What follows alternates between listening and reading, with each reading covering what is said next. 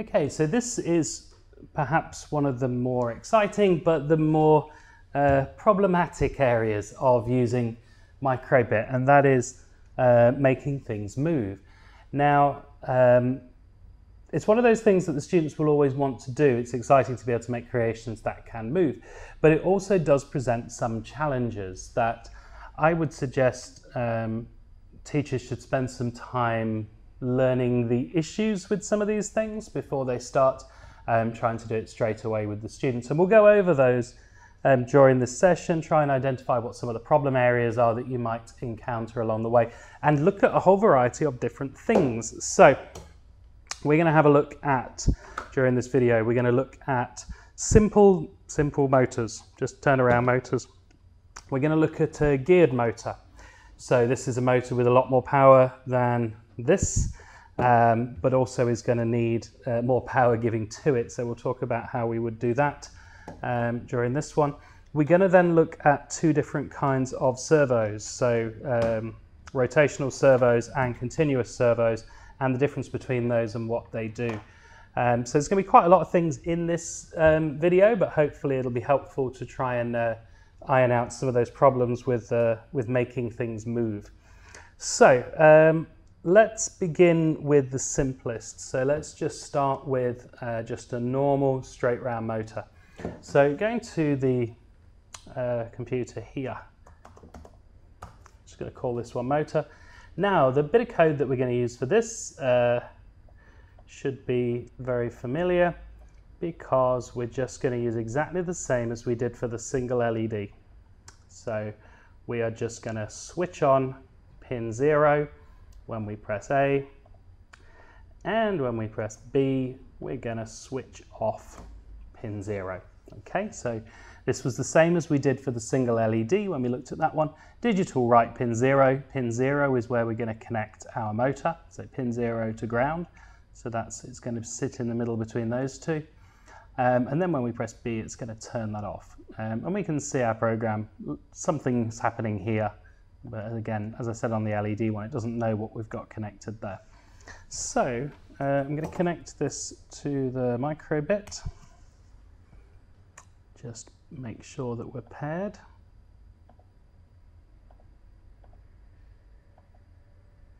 Okay, so we're paired up there. And download the program then onto the microbit.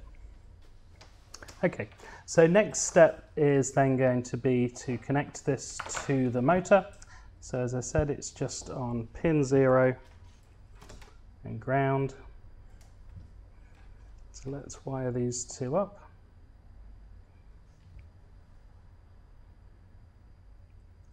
Okay, let's press button A, and round it spins, and press button B, and it stops. Now, it is pretty weak.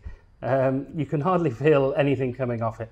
And the reason for this is also the problem with using some of these other motors, that what comes out of the microbit in terms of power is good enough to light up a few LEDs. It's good enough to just about make this motor move, but the current is really low. So you might have 3 volts, but you've got 3 volts that's really quite low power. So what we would need to do if we want to power anything more than this, then we're going to need, for the most part, another way of powering it.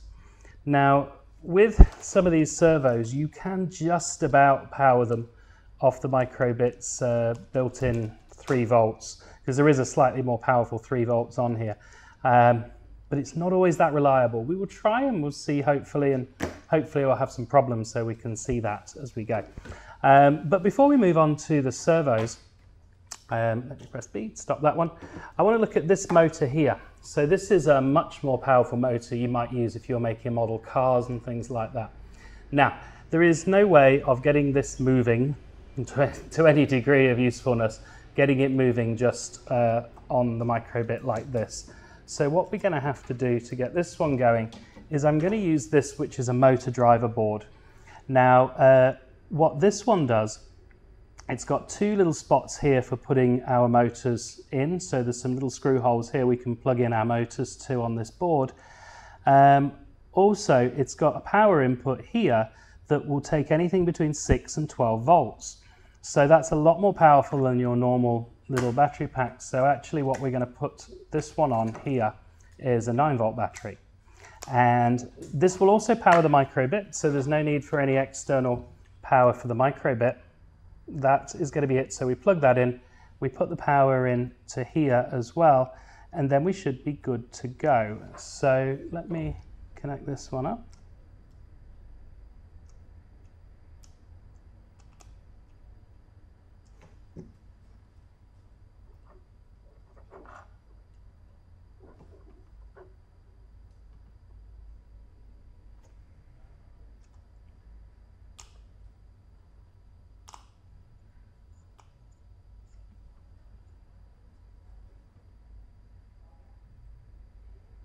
Okay, it's already switched on, so we're seeing it light up.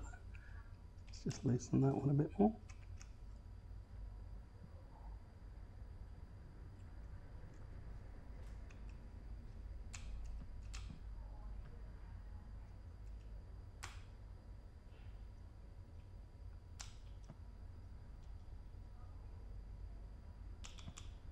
They're nice and tight.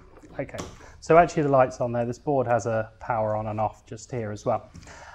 So what we can do then is that we can put this, so we've actually got 2 motors on this board, motor 1 and motor 2.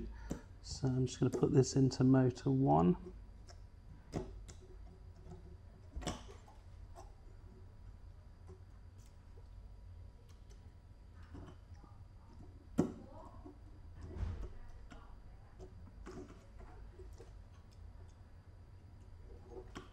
Now these are motors that are exactly the same. These are actually straight from our make block robotics. So if you use make block in the school, it's just a couple of jumper wires then into there.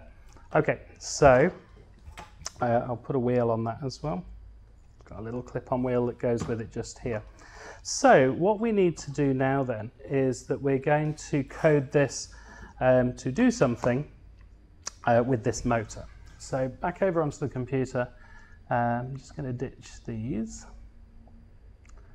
Actually, I will ditch those and I will keep the other bits. Now, what we're going to do for this, you could do this with pins. You could try and do it with pins and working it out, but actually there's an extension for these boards. So this one here is a motor bit, which is just there. So we'll click on the motor bit. And that now is going to give us, in a moment, there we go, motor bit as an extra piece. So basically this works from a left wheel, right wheel, which is not the most helpful way of putting these things down because you don't know whether motor 1 is left or right. It doesn't specify that on it. So what I would do is just use move forward, which is going to move both motor 1 and motor 2. I've got it connected to motor 1. So your speed here goes up on a scale up to 100, so you can work it out from there. And then what we will have then, brake has a great option there. So, all right, so we've got these 2 pieces here. We're going to connect up this microbit.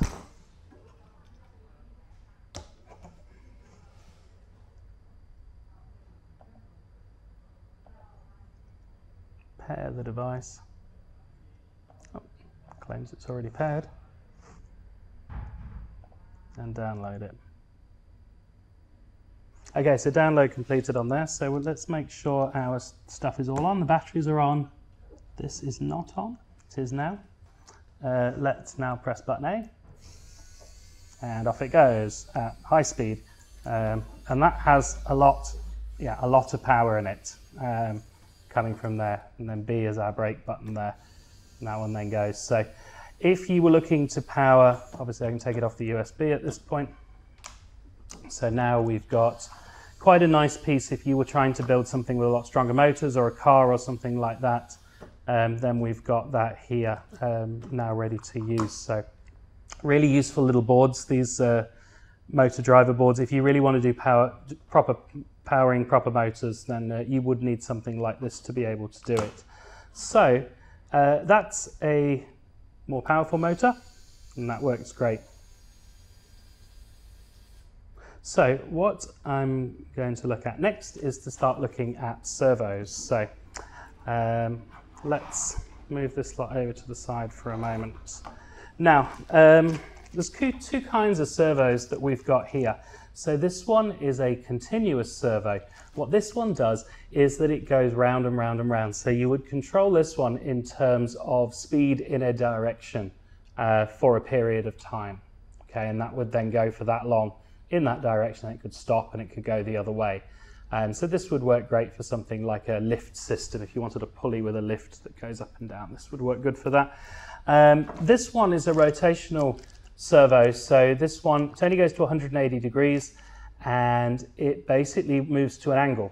So you would set an actual angle you want it to move to, and then it would move to that angle, and then you could move it back to 0 if you wanted to come back again. So more if you want something that is articulated, like a waving arm or a lifting thing or something that just moves on a range of 0 to 180 degrees, then we would use this one. So we're going to look at both of them and how we would use them and the code that goes with them as well. So back over to the computer. So we'll start out a new project for this one. I'll just call this one servos.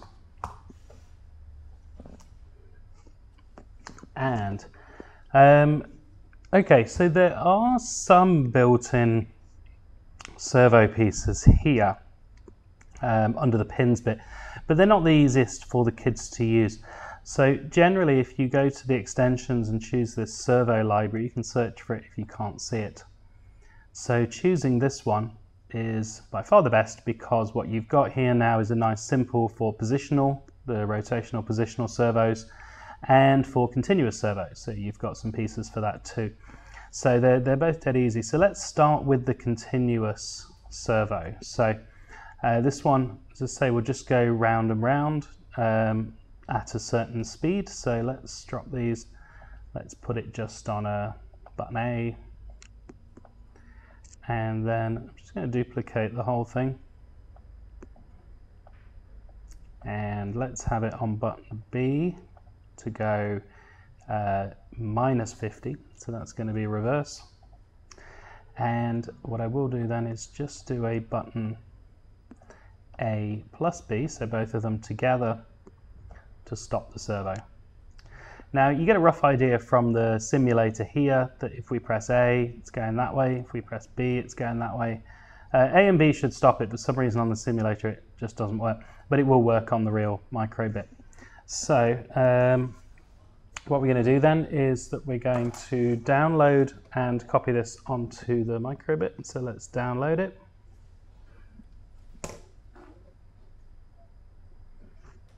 Okay, so that's copied onto this microbit. Now we're going to use just on the little basic bit board to connect this up. As I say, you can connect this directly to the pins.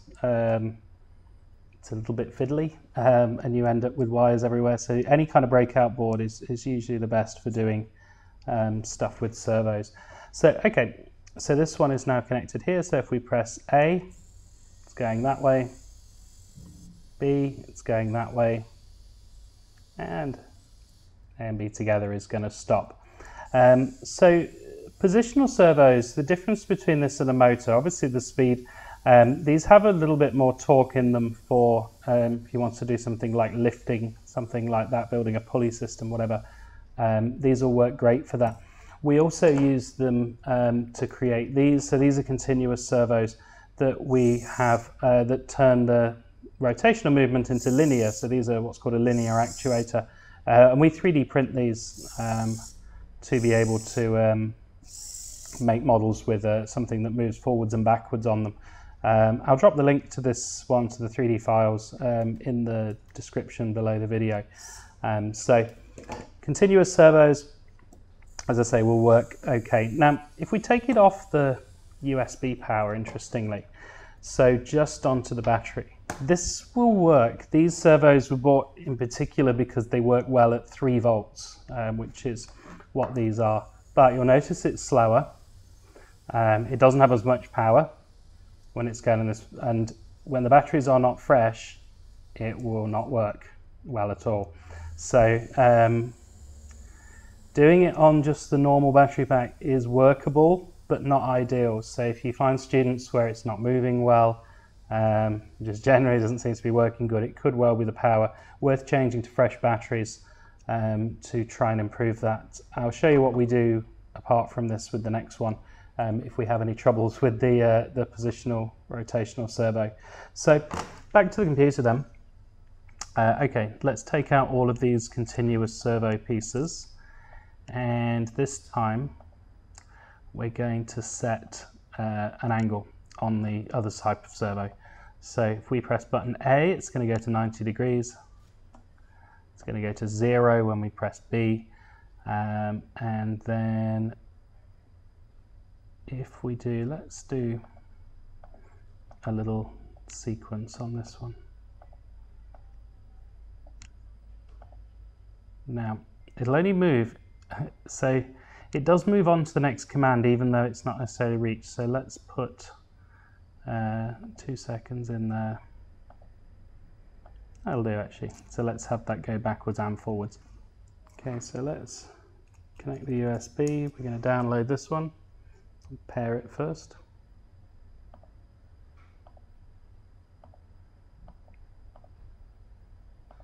Okay.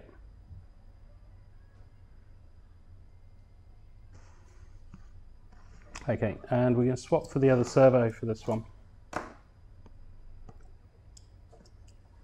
Okay, so let's try.